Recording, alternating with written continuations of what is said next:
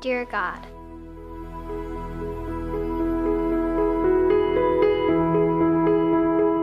today we pray for America.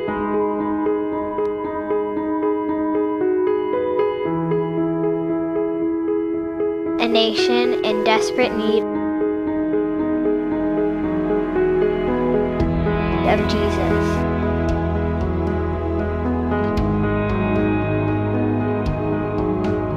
Remind us that true freedom is found in the arms of our Savior.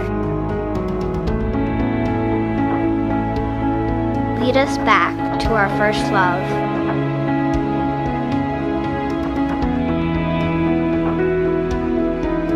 That we may be one nation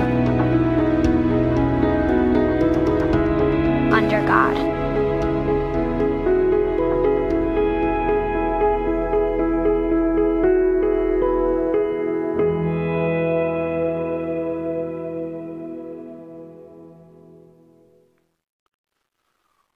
Well, one more time, good morning, church. We are so glad that you guys have decided to join us today. Welcome to our Facebook family that are just now tuning in, and we are glad that everyone is here for a new series that we are starting here in the month of October. I've been feeling like this is supposed to be something I was going to share on in October for a little over a year.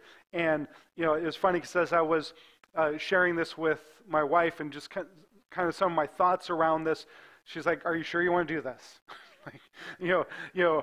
Aren't you afraid we're going to get picketers? Aren't you afraid?" And I'm like, I trust that God has put this on my heart, and I'm going to do this in a way that I feel best honors God and also honors what we're going through as a country. And so I don't know about you, but I grew up in a time where I was told when you go to dinner parties, when you're meeting new people, there's two things you do not discuss. You do not discuss religion, and you do not discuss politics. And if that's the way you grew up, this is going to be a very uncomfortable month for you.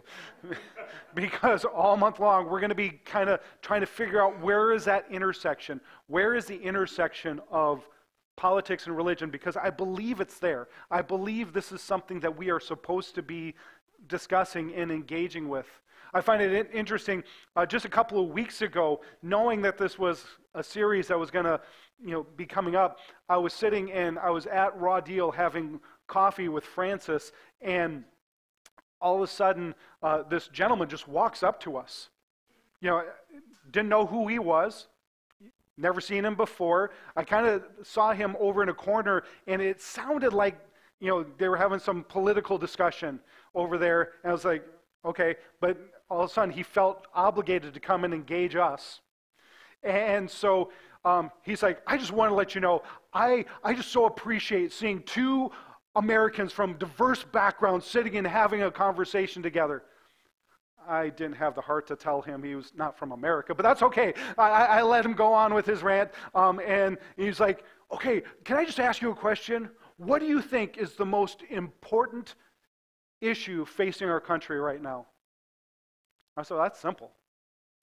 I think the most important issue facing our nation right now is the fact that there's a God in heaven who loves all Americans, and he sent his son Jesus Christ to die for them. And most people don't even recognize that is an offer waiting for them."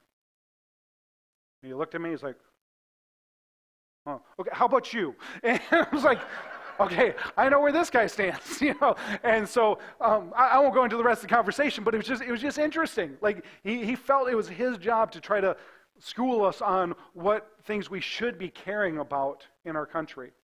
And again, talking to a young man from Malawi who, I'm sure he cares about what's going on in our country, but it was just interesting to see that take place. Well, we're going to continue that vein here and just try to figure out what exactly are our positions. What should we care about? How should we move forward as Christians in a world that seems so divided? It's funny, I got this sign up here. I almost put up the one I took a few years ago I think it's in Wausau. There's a sign very similar to this. It's the Union it's the intersection of unity and division. You know, and I was just like, that's kind of, we're kind of fighting that battle too, aren't we? You know, and so, but biggest thing is, I want you to kind of stay involved with what we're going through this. You know, don't check out. I know this would be an easy thing for people to say, well, they're talking politics at church. Church gets too political. Trust me, we're going to keep it in a vein where I feel like everyone can walk away and feel like God is speaking to us.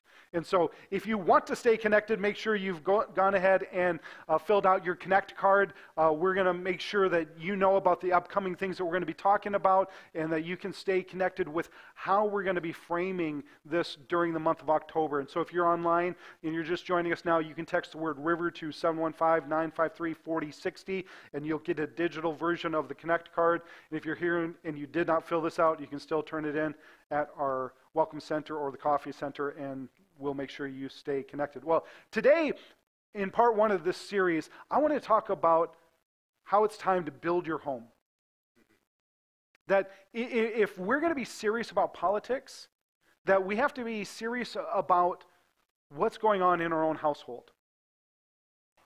Sometimes politics can be as simple as simply taking care of our own houses. And so I want to talk about that in light of a story I read recently as I was going through my Bible. It's the story of the exile, when the king of Babylon had come and laid siege to the city of Jerusalem. And there was a man living in Jerusalem at that time by the name of Jeremiah. Jeremiah was a prophet, and he recognized that the political winds were changing. He saw a new political regime beginning to take and exert its force over the people of Israel. And it was frightening. It was frightening to Jeremiah. It was frightening to a lot of the people in that time. They were realizing that when this new regime came in, that they were going to do things to their people that they were not happy with. They were going to sterilize the children. They were going to take away women's right to choose what happens to their own body. They were going to come in and exert their own political agendas on those people. And Jeremiah was left with a people group going, what are we supposed to do? How are we supposed to respond to this? I know it may not feel like it relates to our time, but hopefully as we jump back 2,500 years, we'll see these same things keep playing themselves out. We keep experiencing these same issues. And so Jeremiah, the prophet of God, got a word. And this was the encouragement, this is the word that he gave to the people as they were preparing for a new government to take control of their people. And so I want us to stand for the reading of God's word. I'm going to be reading in Jeremiah chapter 29, verses 5 through 11. Jeremiah 29, verses 5 through 11. And this is how it reads out of the New Living Translation. And again, these are the words of God to the people of Israel. God says, build homes and plan to stay. Plant gardens and eat the fruit they produce. Marry and have children. Then find spouses for them so that they may have many grandchildren. Multiply, do not dwindle away. And work for the peace and prosperity of the city where I send you in exile. Pray to the Lord for it, for its welfare will determine your welfare. This is what the Lord of heaven's army, the God of Israel, says. Do not let your prophets and fortune tellers who are with you in the land of Babylon trick you. Do not listen to their dreams, because they are telling you lies in my name. I have not sent them. This is what the Lord says. You will be in Babylon for 70 years. But then I will come and do for you all the good things I have promised, and I will bring you home again. For I know the plans I have for you, says the Lord. They are plans for good and not for disaster, to give you a future and a hope. Let's pray. Jesus, I thank you. I thank you for your good plans. I pray this morning as we look into your word, that you would begin to show us how we are to live in a divided country, how we are to live in a nation that proclaims that they are under God, but oftentimes feels like they don't honor you at all. I pray that through this series, we would have a greater appreciation of who you are and what you've called us to do in this great country. As we pray these things in your powerful name, Jesus. Amen. Amen. Well, before you see it, why don't you turn to a person or two and just welcome them. Let them know how excited you are to be at church with them. If you're joining us online, please share who you are and where you're worshiping at. And then you guys can find your seats. So, all right. So as we're looking at this, there's a couple of things that I want to kind of point out. You know, when we talk about politics, it's easy to think that those politics and religion are supposed to be completely separated, that they're supposed to be something that we never let touch. And the truth is, when you look at the Bible, when you look at the way God designed it, there was supposed to be a focus on God in the way we navigate the world. We talked about this a little bit last week as we have been spending time in our Bible engagement studies, looking at the creation of the world, looking at how things have been put together. And so we have this as a backdrop. And so I want to read a passage of Scripture that we just kind of touched on last week, but I said we'd be coming back to it this week. And it's Genesis 1:28. And this is God creating a narrative for the first human beings, and really for all of us. It says, God said to them, "Be fruitful and multiply, fill the earth and govern it. Rule over the fish of the sea, the birds of the sky, and all the animals that scurry along the ground." Now, as I was preparing for this message, somebody completely detached from our church sent me an email that was kind of attacking Christian nationalism and attacking this idea of whether Christians should be involved in politics. And they actually pointed to this verse and people who lift it up, and they call them dominionists. That there's this group of people in our country, they're dominionists. They're saying, you know, we're supposed to have dominion over these things. And that's actually what it says. But I hope as you look at it, you realize it's not about us exerting our dominion over the world as much as it is God inviting us to mirror Him in creation. You know, as we talked a little bit about last week, God looked down on the earth and it was chaotic and formless. And then He began to speak into the world. He began to speak in such a way where mountains and stars and galaxies and animals came to life. He took this chaotic nothingness and began to give it form and structure. And then He looked at humanity, which He created in His image, and He said, the same things that I have done, you're called to do. You're called to go out into the world and take the untamed chaos I've left out there, and I want you to create order out of it. I want you to create systems that provide for the flourishing of humanity as well as nature, as well as the world around you. Like he gave them this edict to go out and figure out what it means to flourish as people created in the image of God. And that's a great idea. There's just one issue: man's problem. That it didn't take us very long, at least we don't really know how long it took us, but at some point, humanity rebelled against this concept. Humanity decided they wanted to define for themselves what was good and what was evil.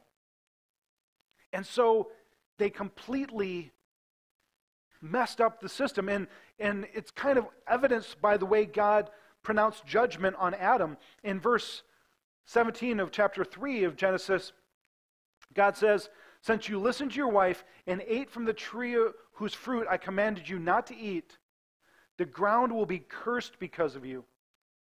All your life you will struggle to scratch a living from it." Does that resonate with anyone? That it feels like all of your life you're just scratching, you're just trying to get ahead. And here's the issue with this. God said, "Go out, create, make a world that reflects the beauty that I have given you." But then now humanity is filled with people who have their own agendas, who have their own concept of what that looks like. And in this verse, I really believe politics was born. Humanity decided, I'm going to start pursuing this as a way of creating what I think is right. And if you read the rest of Genesis, at least through chapter 11, with that in mind, you see what happens when humanity says, I'm going to do it my way. It's one story after the next of pain and suffering and issues. And so, it's this whole concept that as we try to produce these things, the earth is going to grow thorns and thistles, but you will eat from its produce. That you're going to go out, you're going to try to create beauty, you're going to try to create something wonderful that reflects me, but there's going to be problems. And that's where we find ourselves. In our country, we have an amazing country. But there's different people with different agendas, and there's thorns and there's thistles. We're benefiting from its produce, but there's still issues. And so, with the time we have left today, I want to talk about our politics. How do we navigate being Christians in a world that is chaotic and where everyone has competing visions of what it means to be a Christian in America? I want to take us back to Jeremiah and what God told the people who were heading into exile. In verses 5 and 6, he said, build homes, plan to stay, plant gardens. In other words, you're being sent somewhere, and it's not going to be the place you want to be, but make the best of it. Here's what I understand. Whatever happens in the White House, whoever sits in the Oval Office has limited influence on what happens to me in my home. I'm not saying it doesn't have influence. Obviously it does. But what I have seen is oftentimes if we take care of what's happening in our house, if we take care of what's happening in our community, we can make a difference where we're at. And so while I totally agree we need to care about what's happening in national elections, I believe that a lot. But I also think our first priority is saying, what do we need to do in our own backyard? How do we need to build our families in such a way that it doesn't matter what happens around? Because remember, these people were being sent to a pagan nation that absolutely hated the things of God, taught things that were contrary to what the Israelites believed. They had systems of education that were meant to beat people down and indoctrinate them in the truths of the people of Babylon. And basically, Jeremiah is voicing the heart of God and saying, you can't necessarily control all of that. But you can control what's happening in your own house. You can control what you're teaching your children. You can control the attitude and the posture you take with your neighbors. So do it in a way that provides for flourishing. I mean, I find it interesting, right there in the middle is that command that he gave back to Adam and Eve, and he gave to Noah, multiply. Go into that place and multiply. Fill the land of Babylon with people who carry my image. Fill this place with people who follow God and understand his ways. You know, I honestly think one of the reasons that the Magi came to visit Jesus is because a young man named Daniel took seriously this command. And he rose to authority, and it says he began to teach the wise men of Babylon. And when we talk about visitors from the east on Christmas, we're probably talking about people who came from Babylon. I mean, it's crazy. When we actually put the effort into living out our lives in a way that our neighbors see the goodness of God living through us, we have no idea how generations that can be used to bless the church. That can be used to bless the people of God. He goes on to say, work for the peace and prosperity of the city where you live. Again, not that he's not saying don't forget about the country, but he's saying wherever you live, work for peace and prosperity there. Try to find ways to continue to be a light for me wherever you find yourself. Because he says, the welfare of that city will determine your own welfare. How you care about what's happening in your own community is going to affect how well things go for you. And so this is what we're called to. This is how we are to live this out in a local level. That we ought to be praying for our mayor. We ought to be praying for our city councils. We ought to be praying for our school boards. There's a couple of pastors and I were getting together just this Thursday, and we were thinking, like, what if we just assigned pastors that we're not going to protest, we're not going to hold up signs, we're not going to do anything, but we make sure there's a pastor at every city council meeting, there's a pastor at every school board meeting, just to go there and pray. To do nothing else but to pray over the decisions that are being made, not to sit there and record, not to sit there and try to get those gotcha moments, not to try to make some YouTube sensation of you getting up and yelling at the people, but just going there and praying. What kind of difference would that make if our leaders saw our pastors in our community praying for them, even if they don't realize what it is, or maybe just making them uncomfortable? We're just sitting there staring at them, smiling. I don't know, but I think this is important, and it doesn't have to just be the pastors.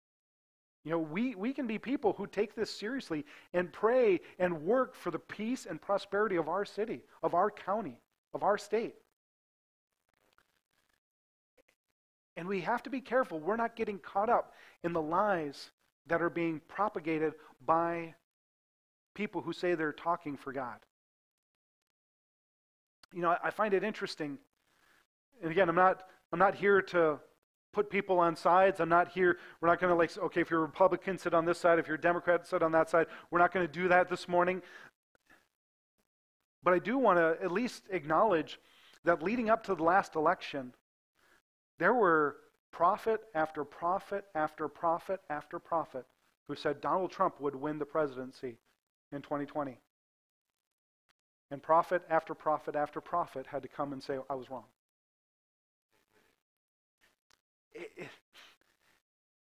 And I'm not here to say anything about that other than there's a lot of people who want to use the church for political aim.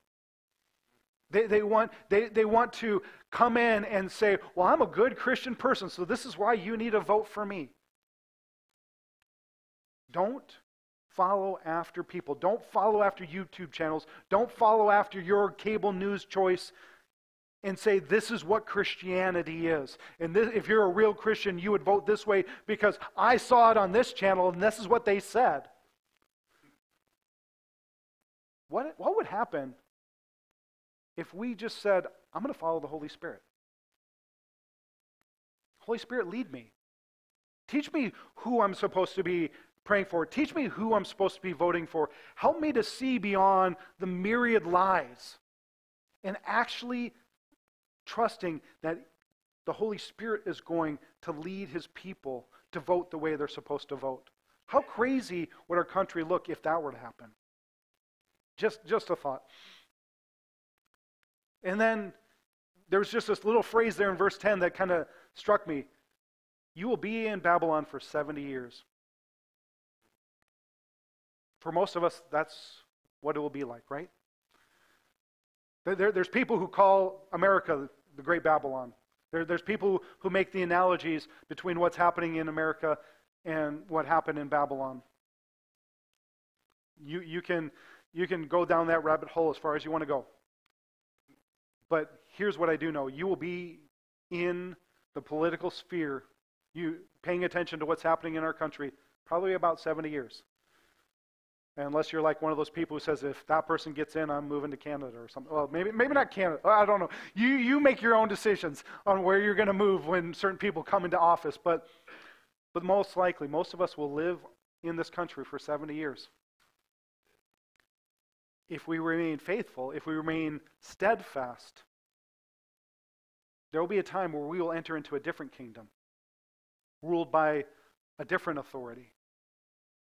And he promises here all the good things that he has promised he will fulfill. You know, one of the most quoted, most crocheted, most, put up on walls verses in all of the Bible is Jeremiah 29:11. For I know the plans I have for you, says the Lord.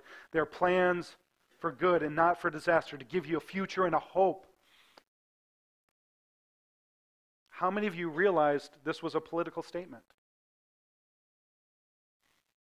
How many of you realized God was saying, you're going to go through some awful times. You're going to live in a country not of your own making. But I know the plans I have. You're going to be able to get through it. It doesn't matter who's sitting on the throne. It doesn't matter who's sitting in the White House. You will make it through because I have good plans for you. I want to challenge us to be a people who recognize we don't build our lives, we don't build our homes on the political sands. We build this on Jesus.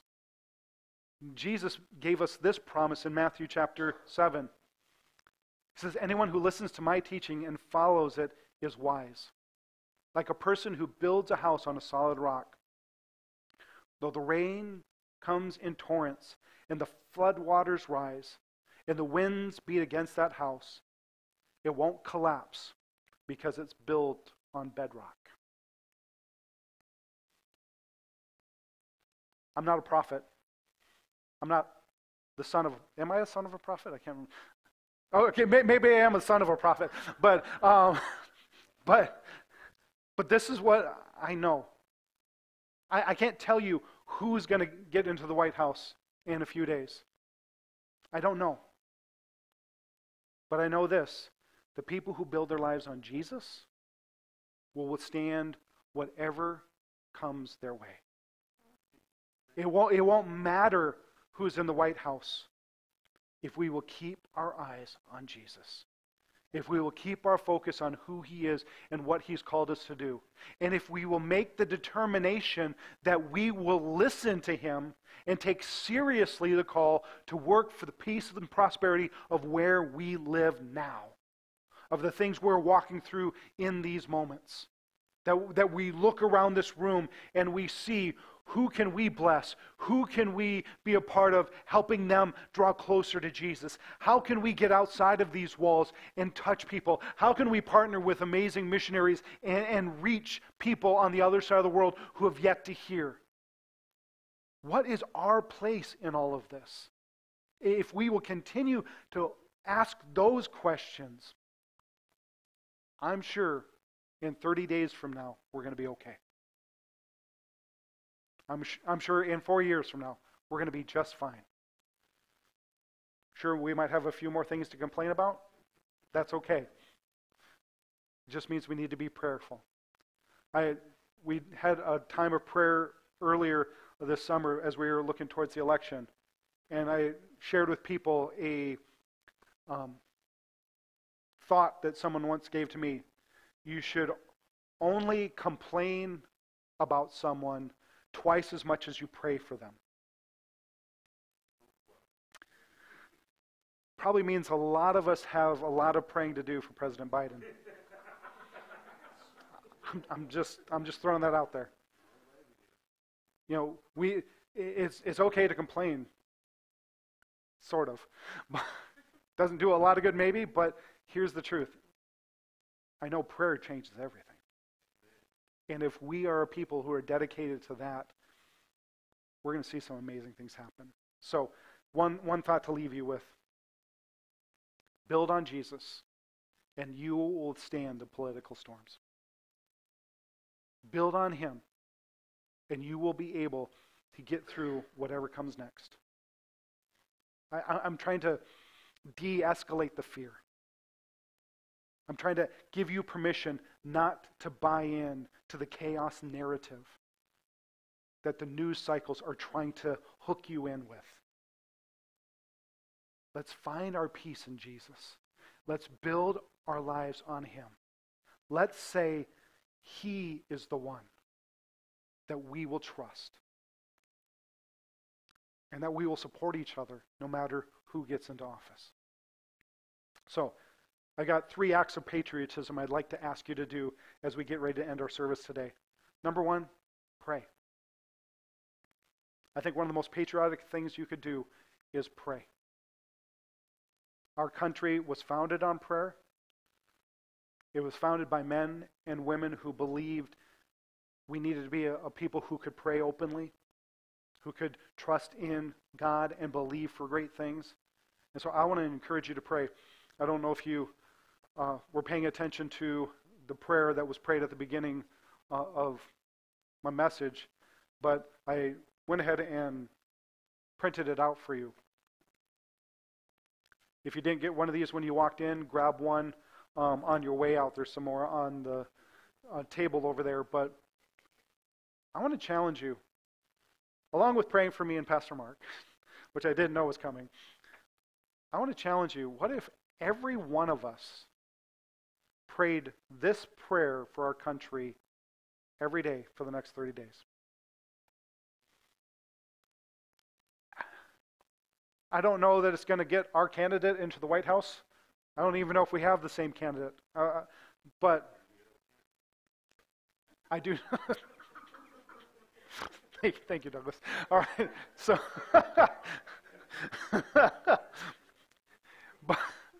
but I do know this. It's going to put our heart in a different place. If daily we simply say, Dear God, today we pray for America, a nation in desperate need of Jesus. Remind us that true freedom is found in the arms of our Savior. Lead us back to our first love, that we may be one nation under God. I think that puts our heart in the right place going into any day. And so I want to challenge you to do that. The other thing I want to challenge you to do is serve. Find some way to serve the people around you. We're supposed to be working for the peace and prosperity of our city. As a church, we have strived to do that over and over again. If we put up things that we're going to do to bless our community, find ways to get connected with it. If you don't like the things we're doing, great. I've got 5, 6, 7 other churches that I partner with, and I can help you find something you can connect with. Or there's any number of civic organizations that you could go and volunteer so that our community sees people who love Jesus also serve their community. And then lastly, I just want to encourage you to vote. I'm not going to do it today. Maybe later in the series, kind of tongue-in-cheek, I may tell you who you should vote for. But this is what I do know. A third of Americans who were registered to vote last 4 years ago didn't. I tried to find this because I listen to the political stuff too. I couldn't get this verified, so I'm not going to say the exact statistic, but there was a lot of different people who were claiming that a majority of evangelical Christians aren't even registered to vote. If that's true, and if the church decided to say, we're going to stand up for the things we believe in, would there really even be an election? I mean, I believe that if the church got serious and we all asked the Holy Spirit, who are we supposed to be getting behind? How are we supposed, what would it look differently? We live in a unique time. Israelites did not get to vote on who their next king was going to be. As a matter of fact, the arch of history bends towards tyranny. Most of human civilization has never known the privileges we have as a voting people. Take it seriously. If you're not registered to vote, get registered to vote. If you don't know who you should vote for, there's plenty of websites that can help you see how your viewpoint on the world, your Christian lens, can lead you to voting for the people that honor the things that you feel honor God. I'm going to be talking about that a little bit next week, but just make the dedication. You're going to vote this year. If you didn't last year, if you couldn't last year, just do it. I'm not going to do a poll. I'm not going to ask you who you voted for. I'm not going to reprimand you if you didn't vote for the person I thought you were supposed to vote for. That's not the purpose of our church. We want to build up Jesus. We want to build on him. We want to be under the authority of God. And we're going to trust he is going to lead us wherever that goes. So with that, I'm going to invite you to stand. We're going to sing one more song of worship, acknowledging the fact that we need Jesus in this time. I also want to acknowledge the fact that God's been doing awesome things in our church. God has been speaking to people's spiritual needs. He's been healing people's physical needs. And so, in just a moment after I'm done praying and as we're singing, there's going to be some people over here in this corner. If you need prayer for anything, please come seek out one of these people and let them pray for you. Maybe you just want to go pray by yourself. We have the prayer room over there set up. If you just want to sit and pray and seek God, you can take some time to do that. You can put this prayer card into practice right now. You can go in there, or you can pray from your seat. Make sure as we leave that you connect with Wendy and her card, and maybe tuck their prayer card alongside this card, so that you can be remembered to pray for them too. But let's be a people who take seriously the call of God to work for the peace and prosperity of where we're living. Let me pray for us, and then I'll release the worship team to lead us in this last song. Jesus, I thank you.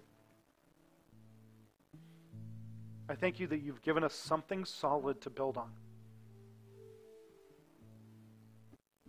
God, please forgive us for the ways we have made idols out of political parties, out of news organizations,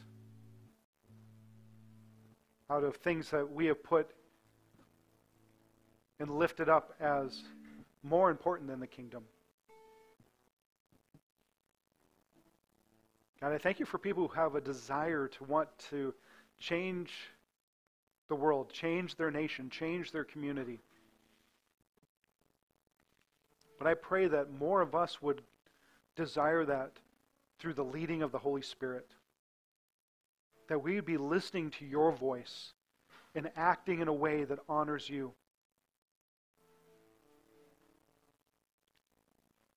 that we would work for peace, that we would find ways of honoring you.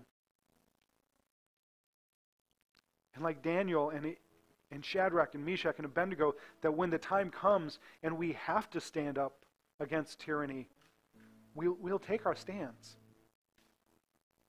We will speak against the evils in a way that will hopefully change hearts, but we'll do it out of a posture of love and reverence and humility before our God. God, I just pray that you would speak to people right now. You would help them to recognize the things you're calling them to do, the things that they can do in their own homes to provide peace and stability to their families, to this church, to our community. Continue to show us what it is to be a people in love with you, living in a world that needs to see it. God, if there's anyone here, either in this room or joining us online, and they don't know you, Holy Spirit, I pray that you would draw them to yourself.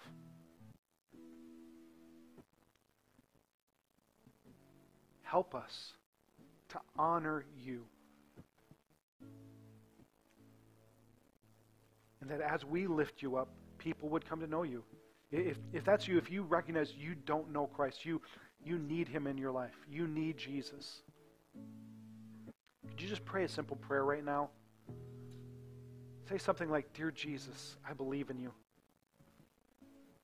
I believe that you died for me. And I believe that God rose you from the dead. Forgive me for my sins. Today I turn away from them and I turn to follow you. Holy Spirit, fill me so that I can follow Jesus every day of my life." God, I thank you for this new life as I pray this all in Jesus' name. Amen. Amen. So again, if you need prayer for anything, maybe you prayed that prayer for the first time, please come see one of